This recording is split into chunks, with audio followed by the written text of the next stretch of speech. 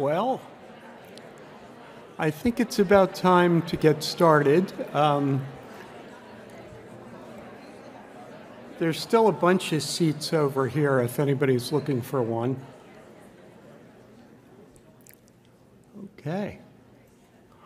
Well, welcome to the Fall 2022 CNI membership meeting, and welcome to what I hope is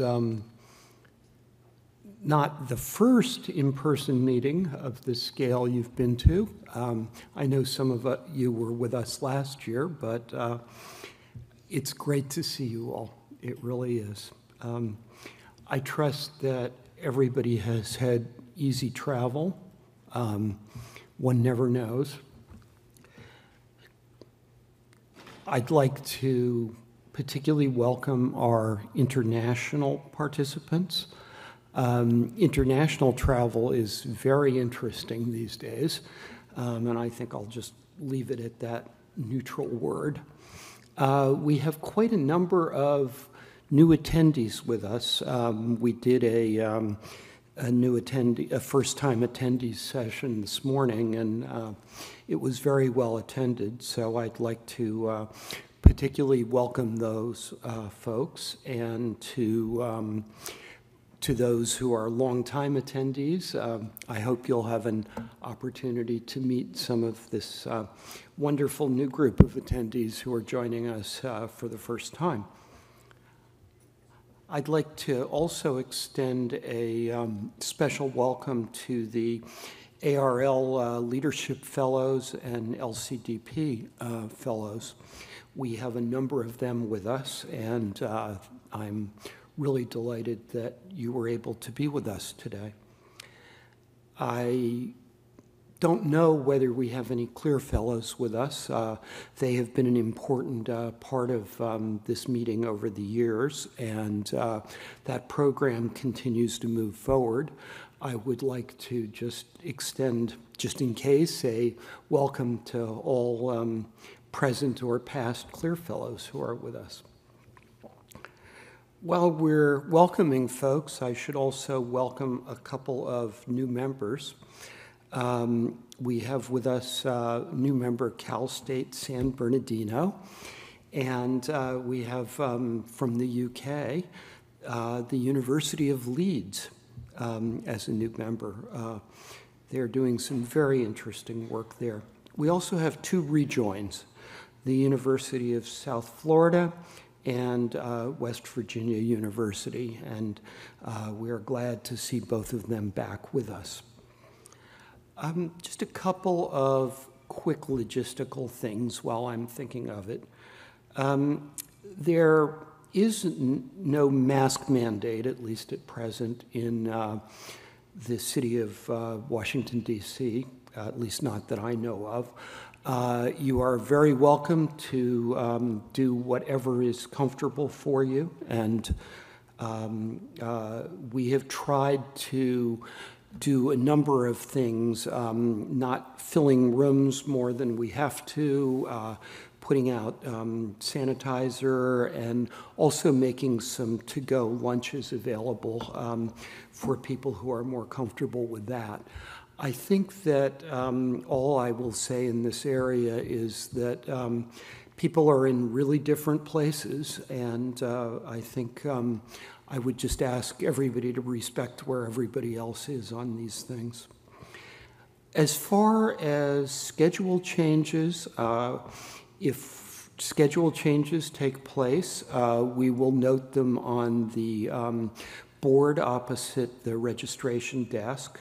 We will also update SCED as appropriate for those of you who are using the online schedule. I'd note that we have printed schedules available for people who like printed schedules and like to write notes on them. And we also have electronic scheduling via the SCED app for people who are happier with that. So we have a bit of something for everybody there.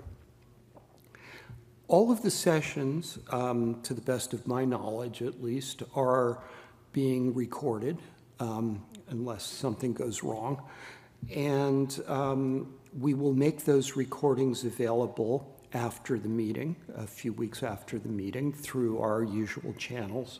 We will put out an announcement about that on CNI Announce when they're ready. Hopefully that will help you as you make choices among parallel sessions, because I think you can expect with some confidence that whichever sessions you chose not to go to, you will have recordings available from.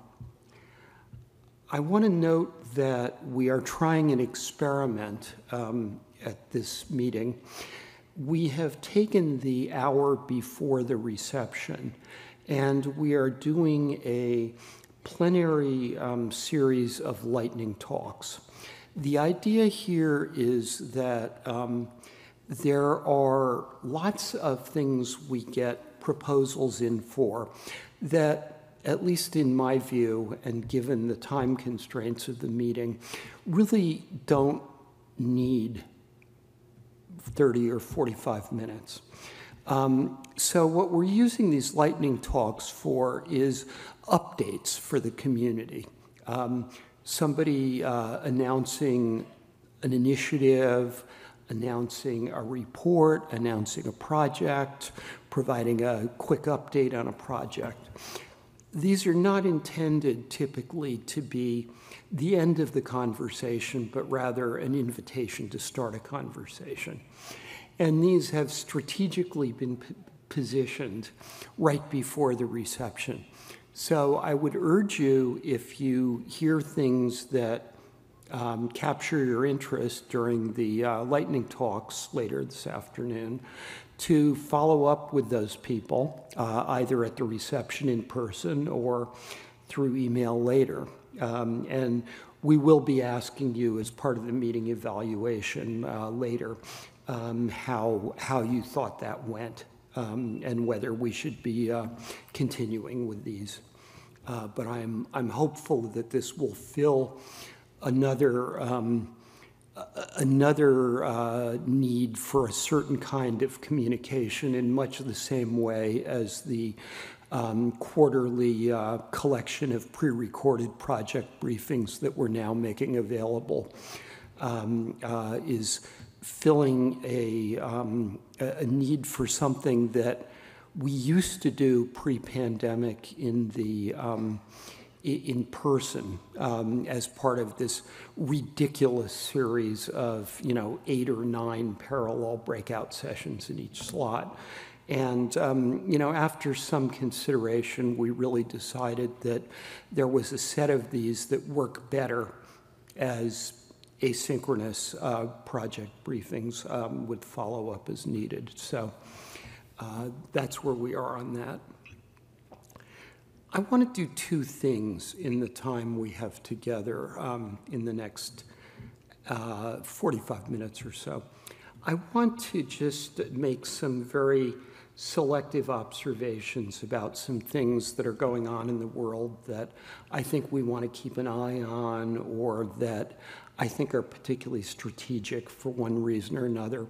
A few of these I will just mention in passing. A few of them I will talk about at a little more length. After I do a bit of that, I want to move on and talk a bit about CNI and CNI's strategy going forward, about some of the things we're doing, and about how we're approaching the world as we move into our 2022-2023 program year. I intend to finish in enough time, I hope, that we will have at least 10 minutes or so for questions. And if we need to, we can always run a little bit into the break. So that's the strategy for the rest of the session.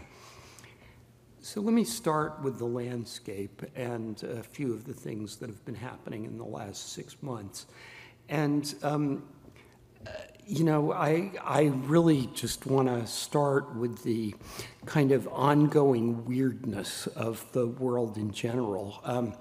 We seem to be trying to move past this pandemic that is, we seem to have declared it's not a pandemic anymore, but it's still there. Everybody's trying to figure out how to adapt their behaviors individually, organizationally, as a society to deal with that. We have a rather significant war going on in Europe, but somehow we aren't talking about this very much. I have been to Europe several times in the last year, and they don't really mention it a lot, even though it's a very real issue. And even more than here, it is dramatically starting to affect their economy, their energy security, and other things. It also is a fascinating and sort of horrible case study of how these kind of conflicts are going to play out in the current information age. While all of this has been going on and we've been in pandemic mode, there's been all this progress kind of quietly with technology.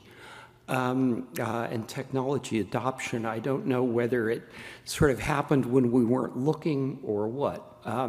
One of the things that I've been really noticing, for example, is the extent to which facial recognition is being adopted for various kinds of security operations. If you've boarded a plane recently, for example, often that's being done now just based on your face.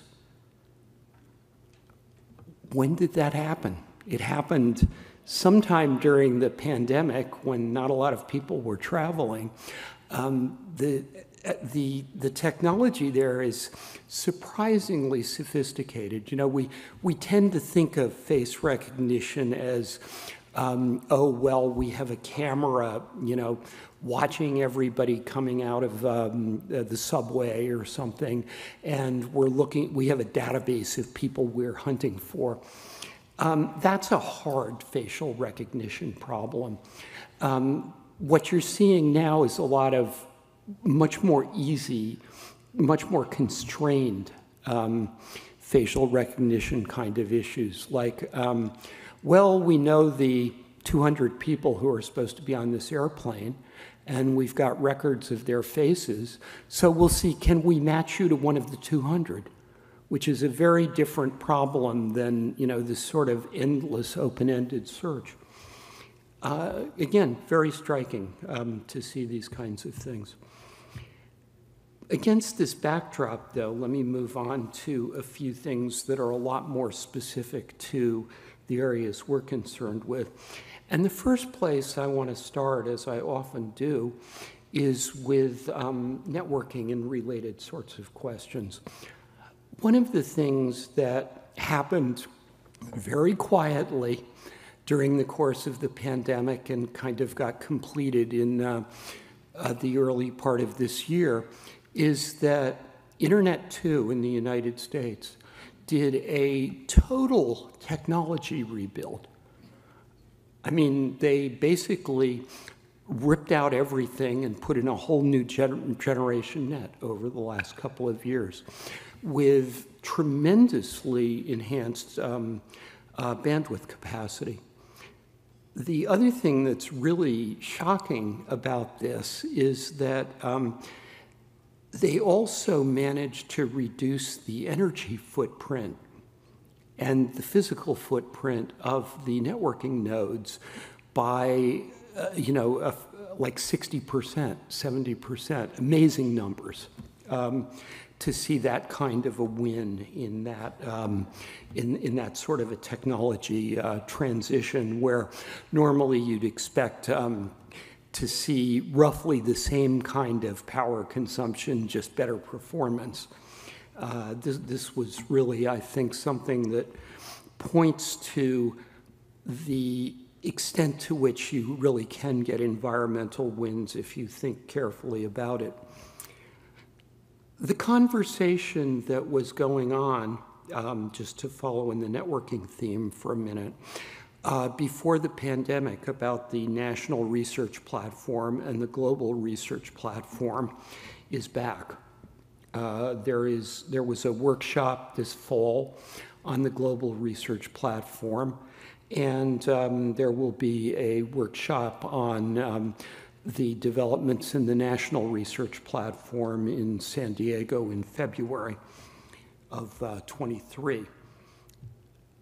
These kinds of very high-speed data transfer and computation sharing platforms are, I think, going to be quite significant when we look at particularly the demands of some of the scientific work that is coming over the next few years. I had an opportunity to see some of the IEEE eScience conference where they took a careful look at several of the sort of big science projects that are underway and are scheduled to move into new phases or to come online over the next couple of years. The kind of data that these projects are going to generate is something that I think we really have not wrapped our collective heads around. We don't know where we're going to put this. We're not sure how we're going to move it across our networks. The computational demands on this are going to be absolutely enormous. One of the takeaways I see from this is that we're sort of seeing this split between big science, if you will, really big data-intensive science, and the sort of more manageable demands of research data management as they are typically being encountered on our campuses. It almost feels like we're going to see a significant technology divergence in how we're going to handle these two problems over the next, let's say, decade, but I would say that remains to be seen. I would just urge you to be very aware of what some of these extremely ambitious observational and experimental scientific platforms are going to be producing over the coming years. Just looking quickly at a few other developments, we talked in the pre-pandemic and early pandemic times about the question of remote access to special collections and about a project called Sorcery and where that might lead. They have continued their work, and I am looking forward in the coming year to see sort of the next stage of that effort. So that's one to be keeping an eye on. If nothing else, I would say that our experience with special collections during and after the pandemic shutdown has really emphasized the importance of thinking through some of those efforts. Other programs that we've talked about over the years continue to flourish. One that was particularly striking to me is the SNAC project, Archival Identities and Contexts, Social Networks. You've heard several times about that over the years, and I had an opportunity to catch their annual meeting recently, which took place virtually. That whole project now has matured and feels to me like it's reaching a pretty robust operational stage. If you've not looked at that, I would say that it is well worth your attention. We saw this fall a series of awards out of the National Science Foundation under a program called FAIR-OS. These are community research coordination networks in various research disciplines. Those awards really, I think, have just been made in the past month or two, and it's going to take a bit of time to get those projects up and running. There were many, many applications for those, and I believe, if memory serves, NSF ultimately funded 10 or 12 of those. I think in 2023 and beyond, we can look to some significant developments from some of that work, and that's an area that we'll be tracking going forward.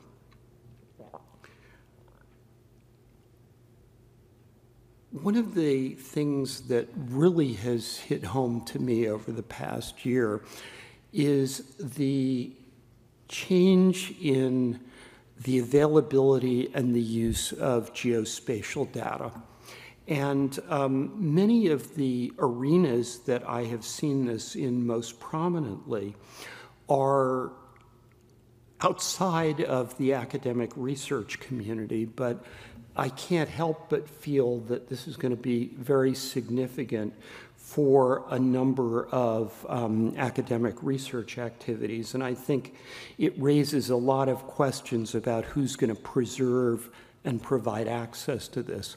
Fundamentally, what's happened, just in a nutshell, is that there are a lot of commercial companies now that have put up small, low-orbit satellites that are imaging or sensing in various wavelengths. And you can now buy, essentially, commercial coverage of almost any point on the globe from these folks in multiple wavelengths, high resolution. This is the sort of thing that 10 years ago mostly was the terrain of nation states, and now is a very vibrant commercial activity. Interestingly, it has taken on, at least as far as I read it, the character of sort of an ecosystem in that it's not merely the platforms capturing it. There are other companies that are involved in processing this data, applying, for example, image recognition or AI prediction algorithms, trying to pick out things like, well, here's a very interesting case in point. You remember a little while ago the so-called Nord Stream 1 and Nord Stream 2 underwater gas pipelines between Russia and Germany just blew up. There were these explosions, and everybody said, we didn't do it, or didn't say anything. And so, as far as I know, nobody has actually assessed any responsibility for that conclusively to anybody.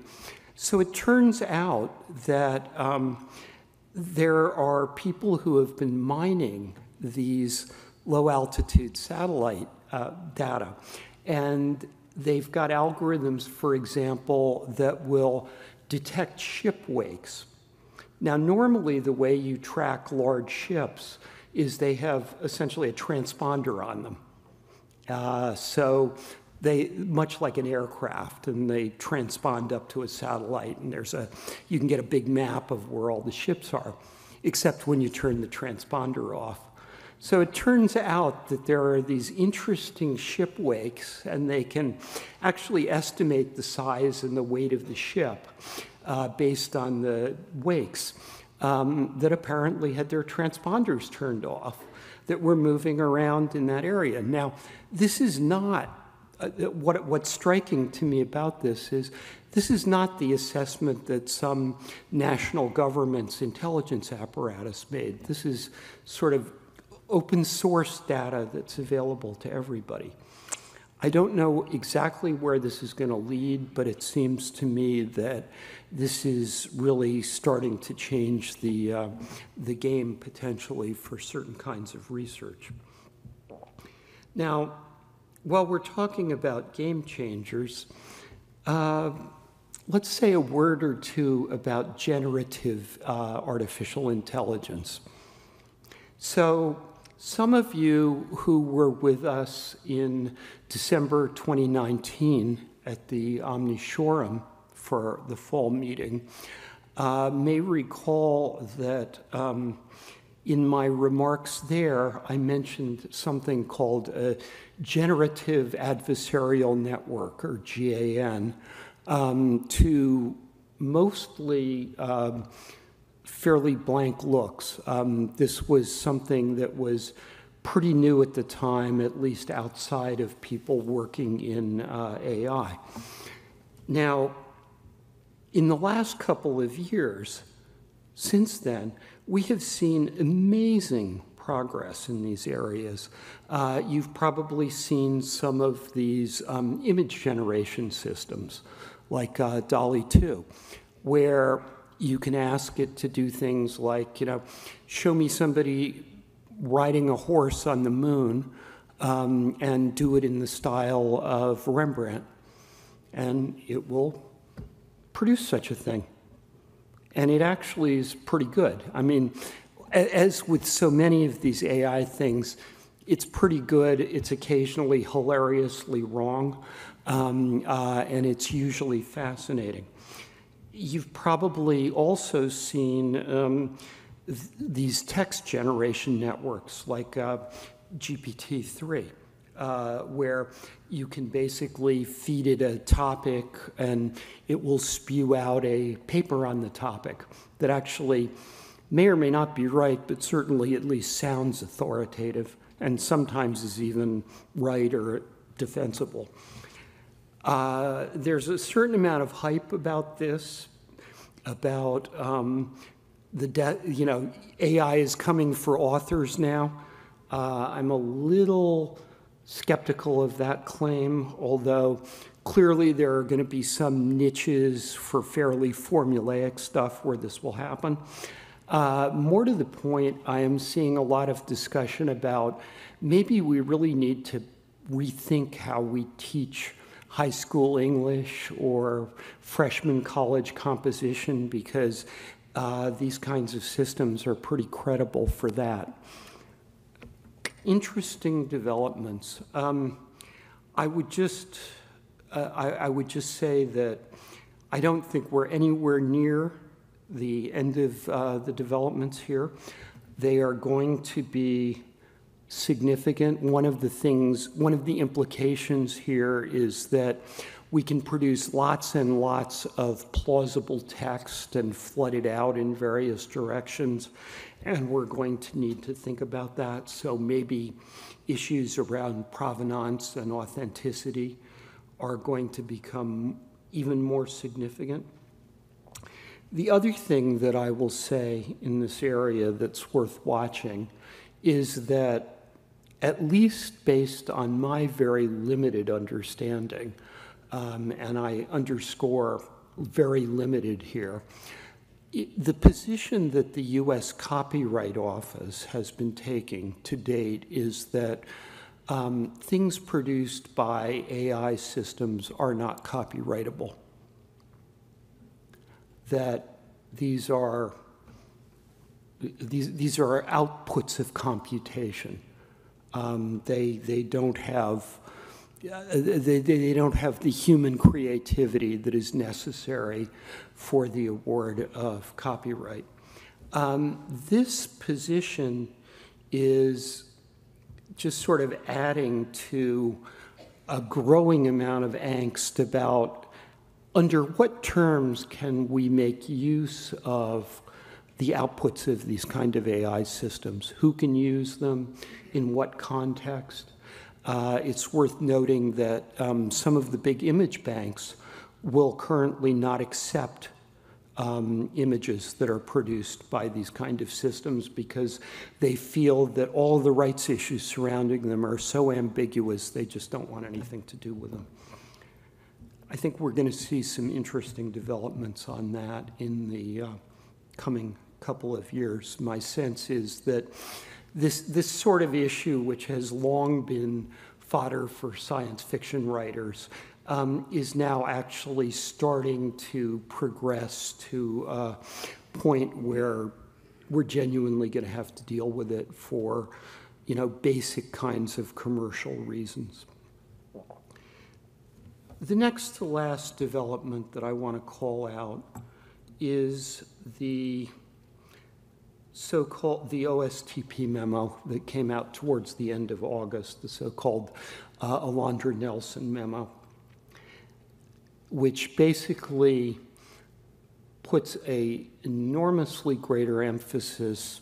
I mean, this memo does a lot of things, and I don't want to talk about the open access publishing implications. Those have been well covered by others. But I do want to stress that it places a much greater emphasis on the sharing and making public of research data arising from federally funded work. You can actually, I think, make a good argument that the new NIH data sharing policy, the one that's supposed to go into effect early 2023, the one that, at least based on what I'm hearing from colleagues at many campuses, is now stirring up quite a bit of attention among researchers who are asking questions about what does this mean for my grant applications going forward? How do I satisfy these requirements? Very pragmatic kinds of things. That NIH data sharing policy could be viewed as sort of the prototype and poster child for what the OSTP memo wants every federal research funder to do around data sets. My guess is that as NIH goes through the process of complying with the various things having to do with data sharing that are called for by the OSTP memo, they're probably not going to have to make a whole ton of changes. They're probably going to basically say, well, yeah, that's what our current policy says, to a first approximation.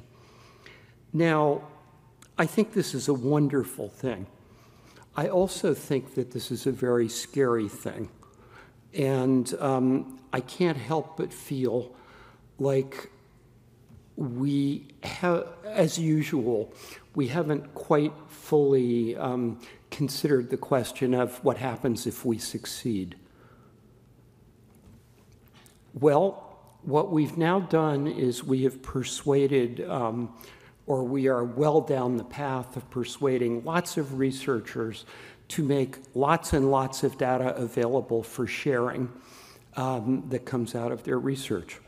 What we have not told them and what we have not figured out is how long do we need to keep this, and what are the criteria for disposing of it, and how do we go about disposing of it once we decide that we should dispose of it? We know, I think with a very high level of confidence, that the magic of technology is unlikely to save us. Storage is not getting cheaper fast enough so that we can, sort of infinitely, retain everything that's being produced, particularly not when you start looking at the ever-growing data volumes coming out of a lot of this instrumentation. So my reading, and this is something that I think CNI is going to convene some kind of discussion around in 2023, is that it is now past time to at least start thinking about issues about deaccession or whatever you want to call it, getting rid of data, about data lifespans. CNI, as you know, tries to look a few years ahead to think about problems before they turn into monsters.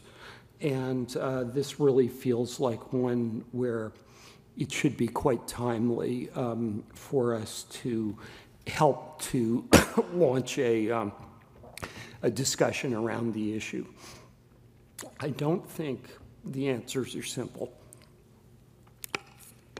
but I think that there's no avoiding the issue. Let me turn to the last kind of environmental scan thing that's very much on my mind. I've been thinking quite a bit over the last 6 months or so about issues around social media and how we should be thinking about social media in the context of stewardship of the cultural record. There are some really hard issues here. One of the hardest issues, I think, is that we're very confused about what our objective is. One way to think about social media is it's a place where creators put things. And you can try and preserve pieces of it from the creator point of view. Here are contributions that have been made by an individual or a set of individuals. You can do that in the context of getting the individual to work with you on this, in which case it really becomes sort of a special case of personal digital archiving. Or you can do it by tracking people to the extent that the rules and terms of service of these platforms allow you to do that, and copyright issues allow you to do that. On the other hand, you can ask a very different set of questions about social media platforms. If you regard them not as places where people can share their creations, but rather as mechanisms for the propagation of news, propaganda, rumor, whatever you prefer, primarily pushing things out rather than communicating, then you can start asking questions about how is this influencing the way sectors of society are thinking? How is it influencing public opinion? Where is that manipulation coming from? And what are the pathways it follows? Documenting that, it seems to me, is a very, very different and in many ways more challenging and frankly more alien problem than thinking about stewardship at the personal level. So that is one of the kind of fundamental issues that I've been puzzling over for some time. The other thing I would say about social media broadly is that somewhere along the line, a lot of research communities and perhaps the broader public became obsessed with Twitter and Facebook. In fact, if you look at the data about the size of user populations, the number of hours logged on various platforms, and how that's shifting over time, it becomes increasingly clear that the pattern is shifting very significantly, and that we really need to have some conversations about how we prioritize, how we even recognize shifts in usage patterns and what those should be doing to our stewardship strategies, if anything. Okay, so that's the broad context around this. And then all of a sudden, all of this craziness happens around Twitter and Elon Musk. What a strange situation. All of a sudden, I'm hearing on mass media, I mean, these are not conversations among archivists, stewards of the cultural record. These are like people on talk shows saying, you know, it would really be a shame if this important, repository of recent history went away. I mean, that's just a remarkable statement to hear. But it does kind of open the possibility for public discussion. There are two other things that are very, very interesting about this besides the question of archival integrity and archival responsibilities, if any, and things of that nature. One is privacy. So if you look at Twitter, it has, public messaging and private messaging, essentially. And it's really not clear how private the private messaging is, especially if you don't trust the people who own it anymore. And you start thinking about what would happen if they monetize all those private messages by letting other people sift through them. All of a sudden, I think we're seeing a really interesting public lesson in how much do you trust your service providers to do the right thing? What happens when your service provider changes, if you will, it gets sold or something, and all of a sudden you have all this hostage data that moves to the new management, and how comfortable are you with that? I think that this I don't know, nobody knows what's really in all those private direct messages other than there's undoubtedly plenty of, scandal to go around, plenty of embarrassment to go around. But I'm starting to wonder if this may actually trigger some conversations about data privacy that we haven't really seen before. The last thing about this current situation, and I'm really indebted to our friend Herbert van de Sample for underscoring this in a conversation I had last week with him, is that for the first time we're starting to hear at some scale about people wanting to get their data out of one of these platforms and perhaps migrate it from one platform to a new platform. We've talked about that theoretically. Most of these social media platforms have a way where you're supposed to be able to export data. Generally, this is obscure, and what you get out of it is not necessarily easy to use.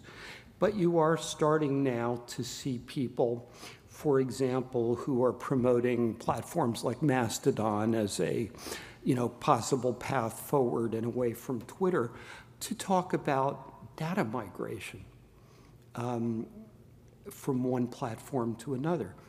That is a very potentially fruitful conversation to have in the context of stewardship, especially if we frame it as stewardship based on individual creators, individual authors, and their contributions to these platforms.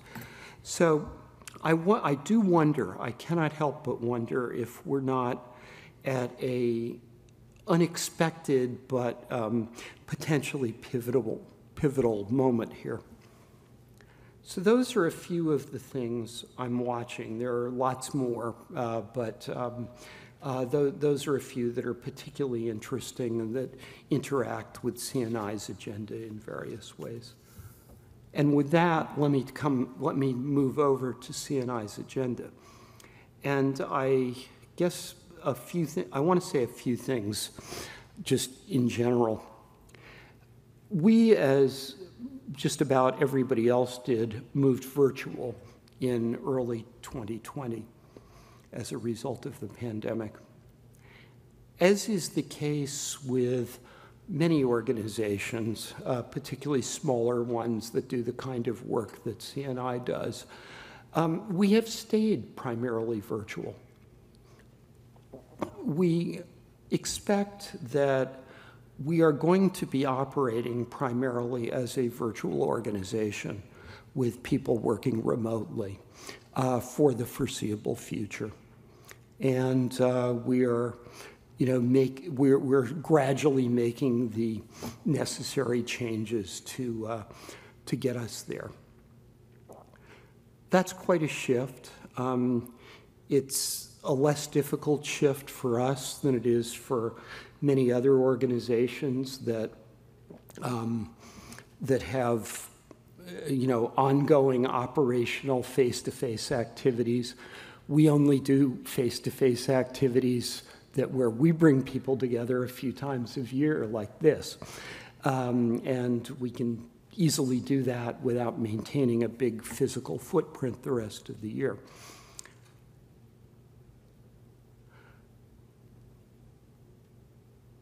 At the same time, we think that there is something really important in the physical meetings, in bringing people together for conversations, to network with each other and get to know each other.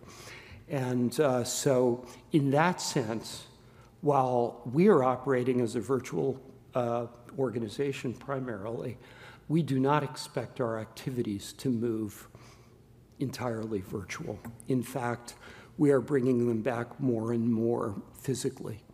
If you look at what we did in 2021-2022 program year, and remember our program year is July 1 to June 30 of the following year.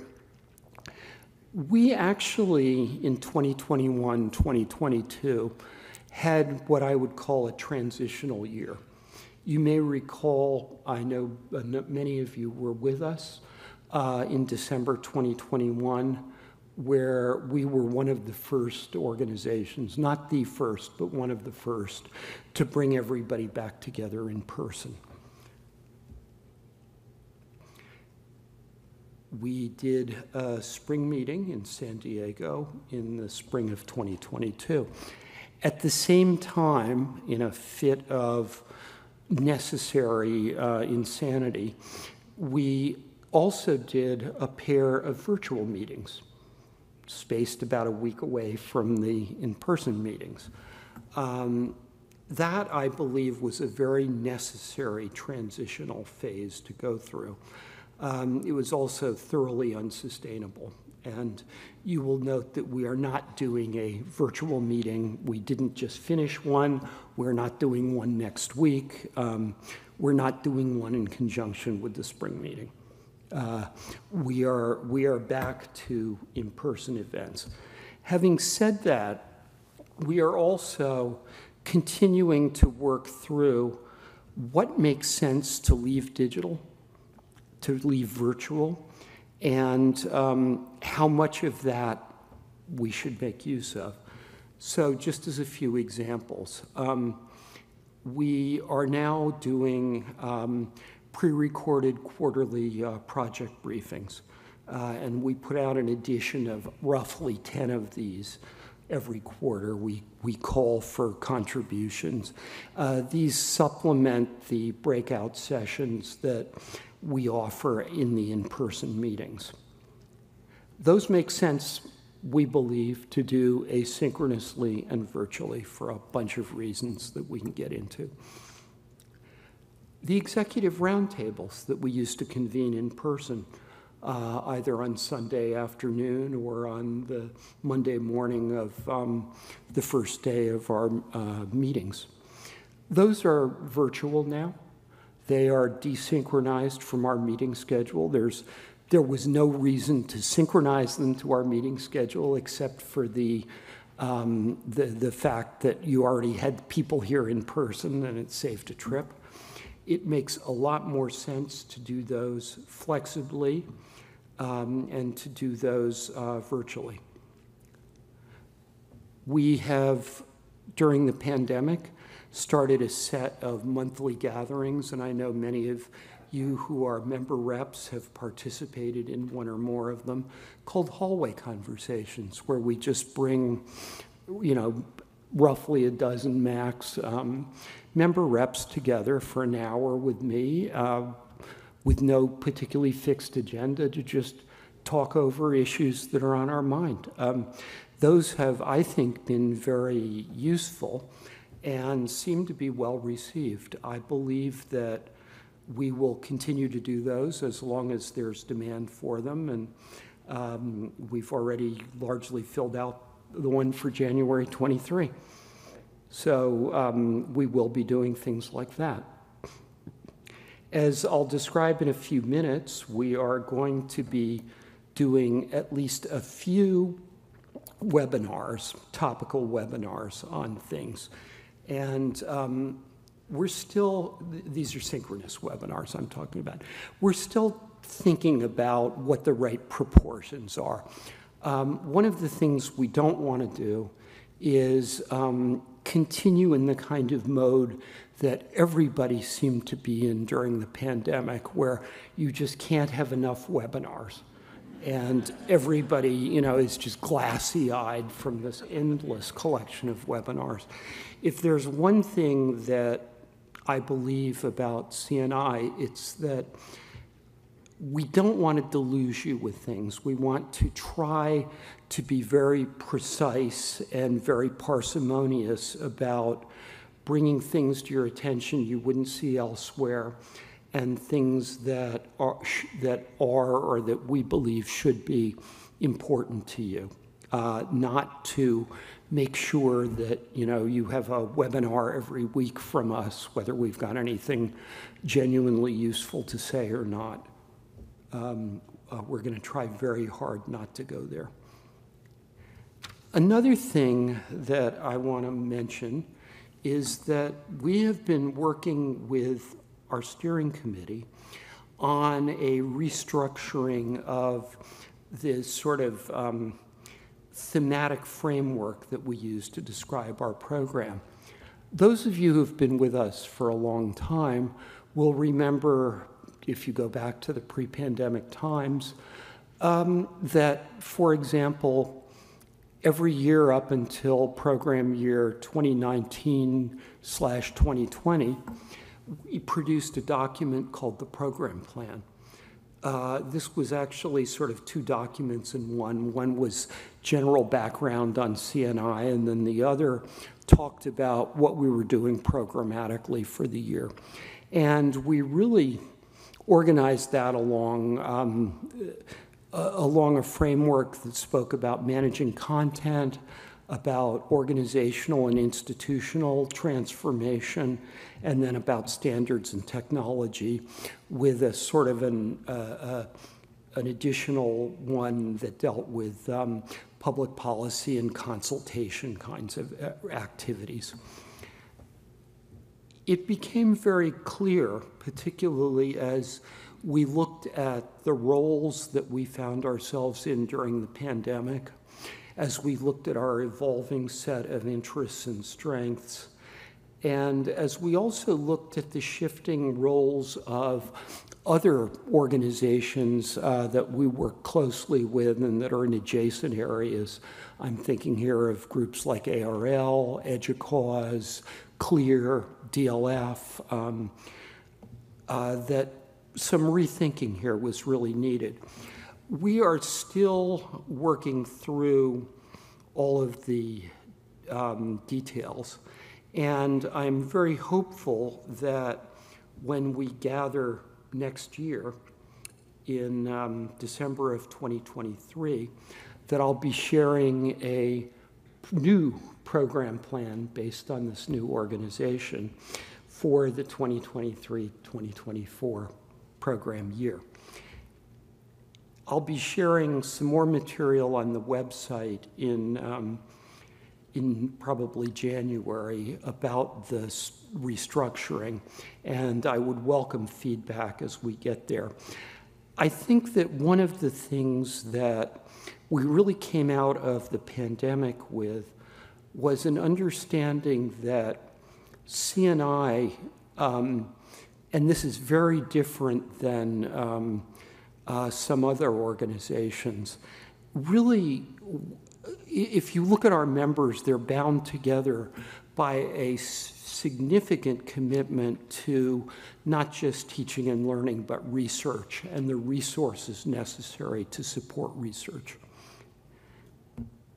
today and to support future research. That really is something that is quite different when compared to other organizations that really reach across a much broader spectrum of higher education. The other thing I would say that makes CNI a little different is our time horizon. Many organizations stress things that you can take home and use tomorrow. And that's not really what we're about.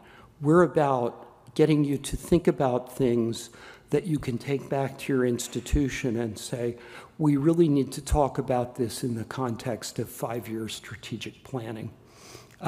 We need to be aware that this is coming or this is potentially coming and think about how we should be positioning with regard to that. So we've really tried to recognize some of those things. And just to give you kind of the top headings for how we're thinking about reorganizing our programmatic themes. One, obviously, is the changing nature of research practice and its implication. It's about how we're doing scholarship.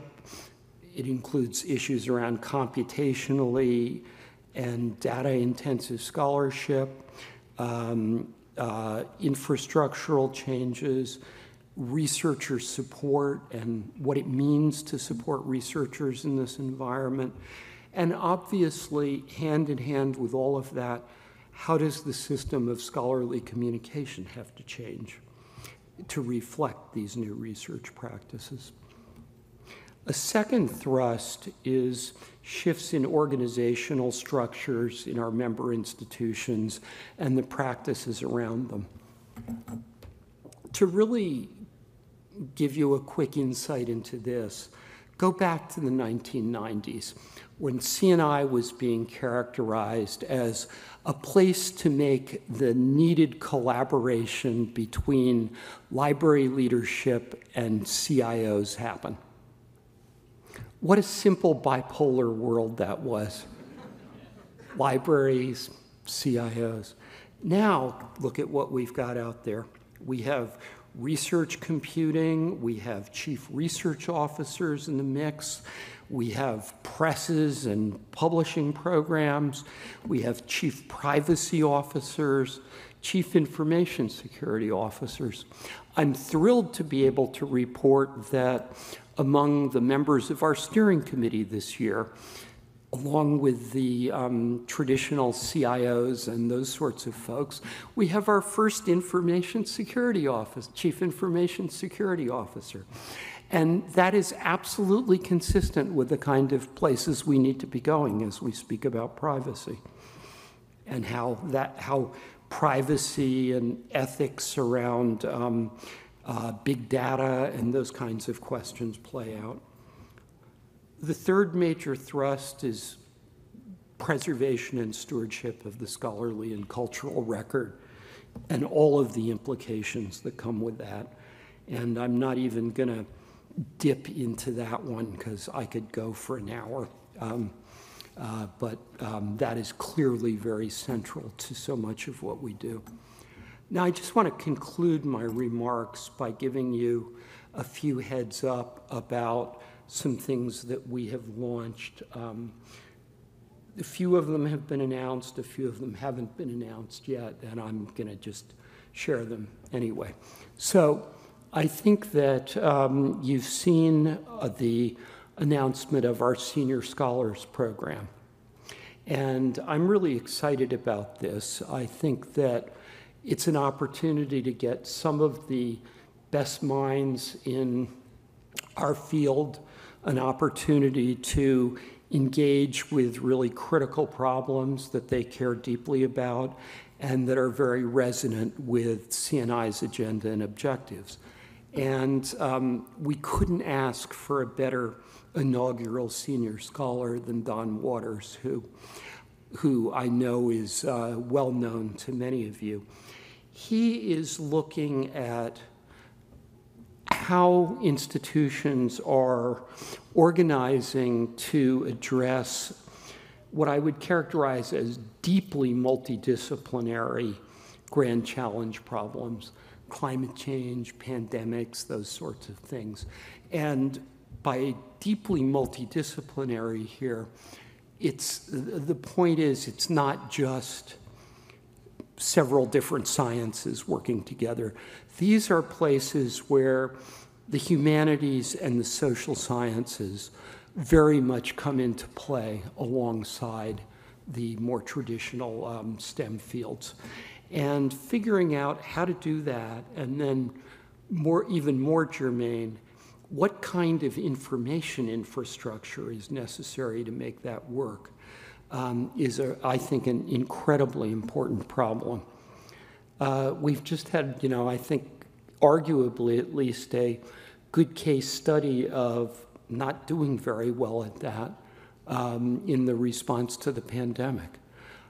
We did, spectacularly in some sense from the medical side, from the, side of engineering vaccines, but from a sort of a societal response, it was pretty rocky. I think we're, as we look back over that experience, it's helping to underscore the importance of the sort of work Don's doing. I think he is planning on a presentation in Denver at the spring CNI to share some of his initial work on that.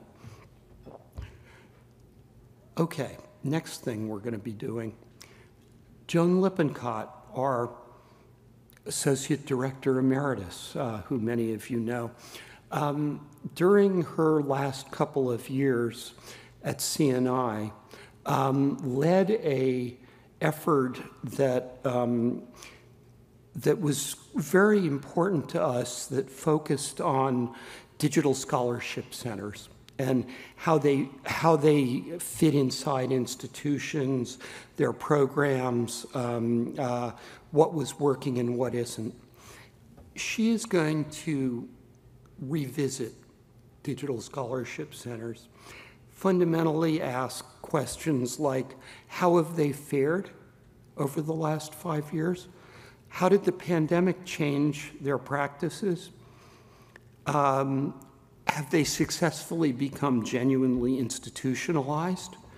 And I expect that over the first half of 2023, we will see probably a webinar, a report, and a session at the Denver Spring CNI meeting, reporting on various aspects of that work. I think that that's going to be just fascinating because in some sense, when we first looked at this, they were the new thing that everybody was excited about. And we don't go back and revisit new things that seemed like a great idea at the time near as often as we should to see what we can learn from that. Okay, we have quite a backlog of executive roundtable reports that we are trying very hard to catch up on.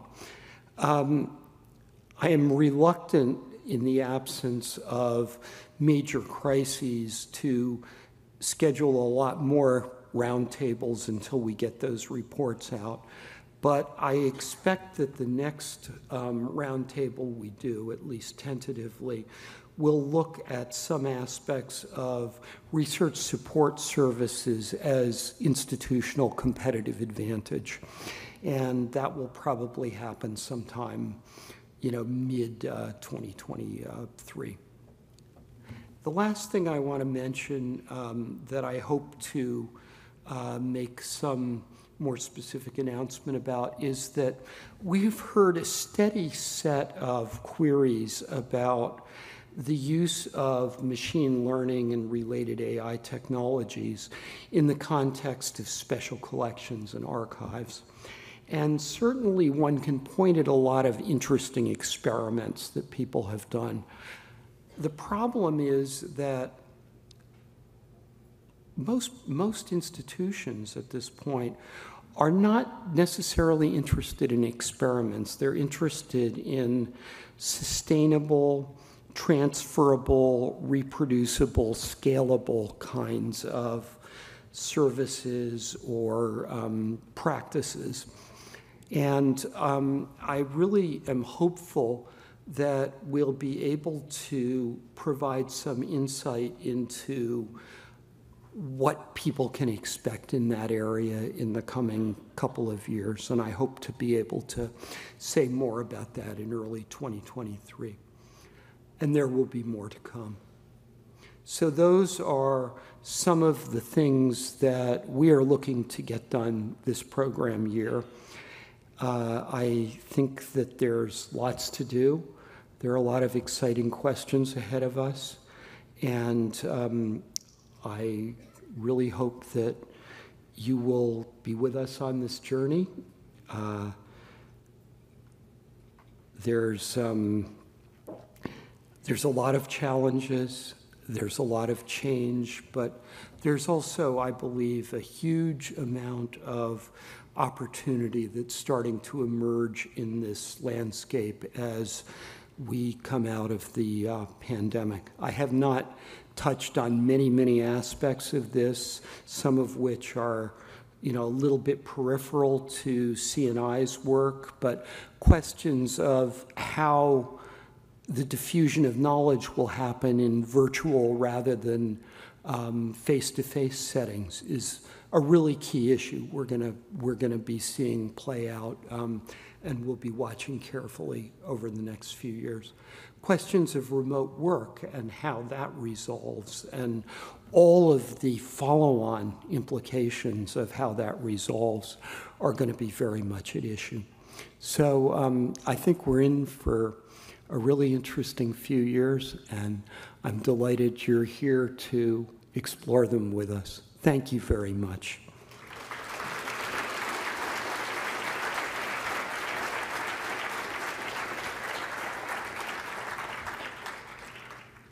And okay, so I only lied a little. We probably have 10 minutes for questions. I would welcome a few questions or comments.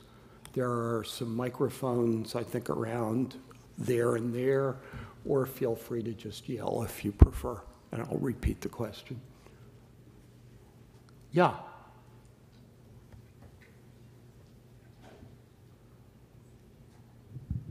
Cliff, Michael Siedel from Humboldt-Universität zu Berlin and the iSchools. I really understand what you mean about the difficulty of having a virtual meeting facing on to a physical one. That's something we've had to do, though, because we are highly international and we don't have a good solution to moving people around the planet, especially an ecological solution, except by doing that. But the difficulty of that, I would underscore as well, it's really hard.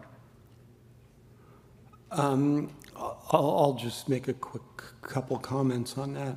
So from my perspective, at least, so-called hybrid meetings where you've got some people in the room and some people out there tend to be just a disaster, especially if you're doing anything other than, sort of one-way lecture presentations. Yeah. I think that you can pull that off in a classroom setting sometimes, especially if you have really good control over the facility, but I don't think it meshes with us. Now, what we did in 2021, 2022 was two completely separate meetings that were designed to be complementary to each other.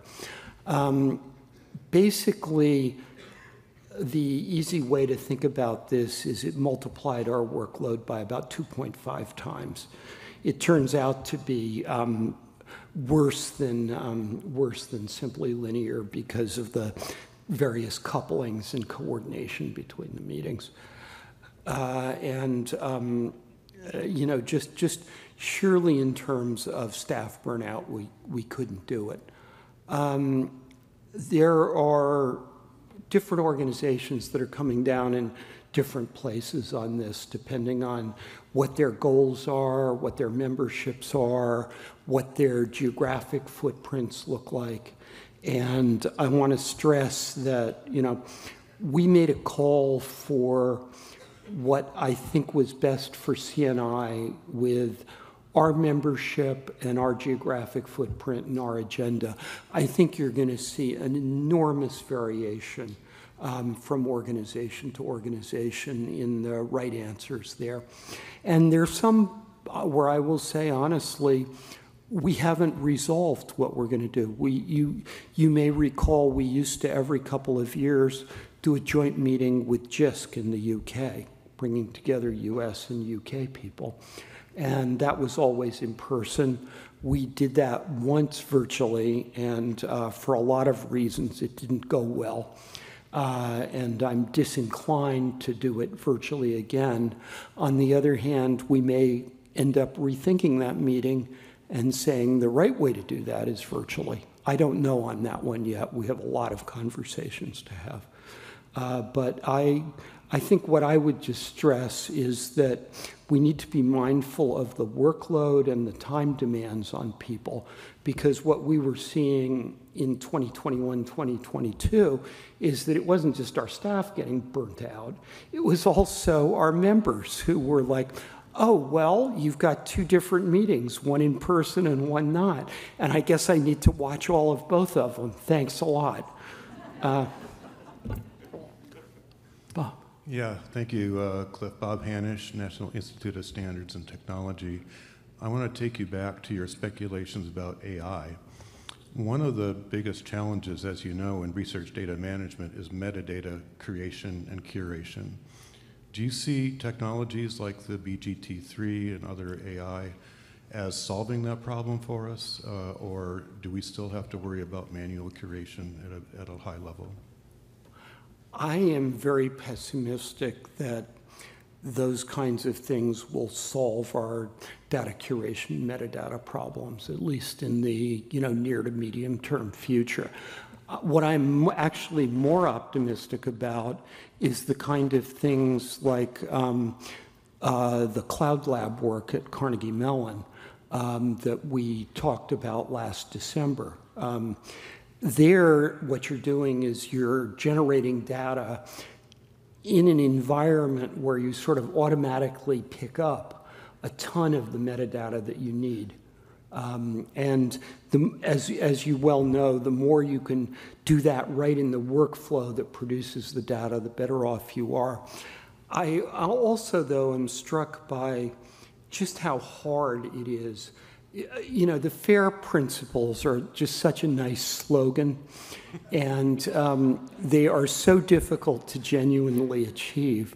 I've been watching with great interest this series of very specific disciplinary workshops that the European community has been convening, trying to understand how one might actually use these in practice in specific subdisciplines to actually get the kind of reusability and interoperability that is so easy to talk about and hard to do. But I wish I was more optimistic about the use of AI kind of systems in that setting. Just thank you for teeing up what I'll say in my talk in the panel about laboratory information management and metadata capture at the birth of the data. So thank you. I'm 100% with you on that. So maybe I have a bit of a simplistic question, but I was intrigued by the topic for your next executive roundtable, and I just wondered if you were to take, like the top universities that by the herd ranking or something like that, and look at how they're using their money to support research, it feels like the solution is always just having lots of money, and then you fix the problems. And so is that something you would consider to think about those institutions and looking at their resources? And then it could be a more active discussion about what are the, like an institution like my own that doesn't have the same level of resources? So that is not a simplistic question at all. That's a really complicated question. I think right now that there's a very poor understanding of even the extent to which investment in research support services genuinely adds value to advancing various institutional goals, such as increasing the research footprint of an institution, competing for grant funds, things of that nature. There's no good handle on how much is enough here. We don't really understand, I don't think, how to begin to measure this, how to make the case for it, how it should be positioned vis-a-vis the institution as a whole, as opposed to specific schools or departments. So I think there are a lot of different questions to ask there. And certainly people have argued, I think, quite sensibly that changing research practices are creating a bigger and bigger demand for professionalized and institutionalized research support services. But the conversation hasn't happened at a strategic level in the context of institutional goals.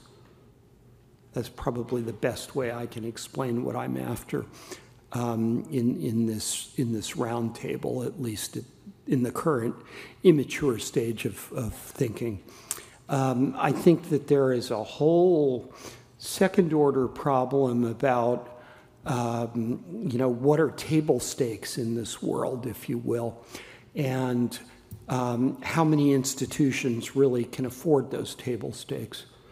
I don't know what the right answers are there either, but that is a very significant problem, and I think it's going to play out in some surprising ways. Let me just leave that there. Hi, thank you. I'm Gwendolyn Reese. I'm from American University Library, but for the past 6 years, I've been the chair of the IRB. So I'm asking questions coming from that kind of perspective. I wanted to thank you very much for talking about privacy a little bit, but I'm kind of wondering whether or not some of these issues are kind of on your agenda. Some of the things that give me nightmares, and I just have a lot of nightmares right now, is this combination of the big data and the way in which we're doing data preservation along with AI that is developing.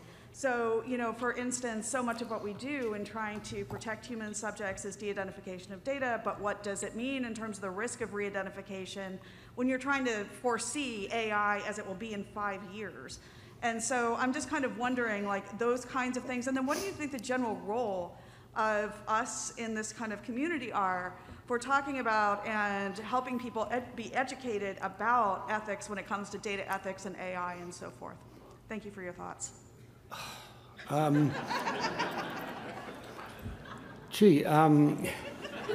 We could do an hour on that really easily. Let me just make a couple of very quick points. So I think that there's one set of questions about educating our communities about privacy and also about ethical use of research data and those kinds of things. Those are somewhat separate problems.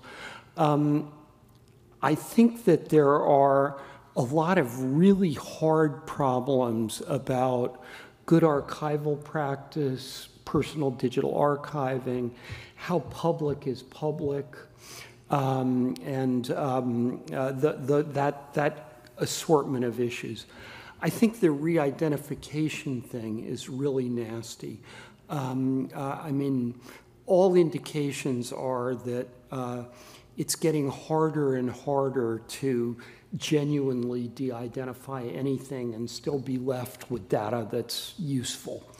There are some, interesting approaches like creating synthetic data based on the distributions of attributes in real data, which I think, bears some consideration. But that de-identification issue is really hard. And I think it's just getting more complicated the farther we go. When you look at some individual making a choice about sharing their genomic data, they're not just making a choice for themselves. And we've seen that again and again. And we don't know how to handle that. Clearly, when we get into the big data world, there's this huge disconnect in that, at least as I understand it, a lot of IRBs have taken the position that, if you're just scraping public data off the web, we don't need to get involved. That's public data. At the same time, we have certainly seen what feel to me like profoundly unethical pieces of research using this kind of data, and even worse, creating data sets that then are put out for reuse and further abuse.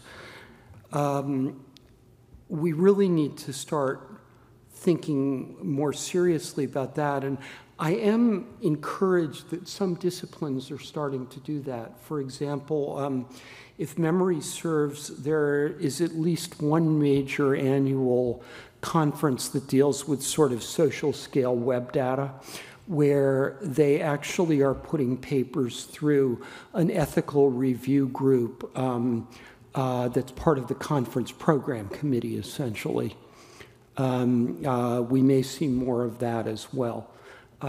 So I think it's an interesting question, how much of this ends up institutional, how much of it ends up disciplinary. But I think there are huge challenges there. As far as CNI's agenda, we're interested in these things, but we're interested in it, I would say, specifically in the contexts of research and appropriate stewardship and use of collections. I could probably do one more question. I think people are ready for a break. Well, thank you. Welcome. I hope you have a great meeting.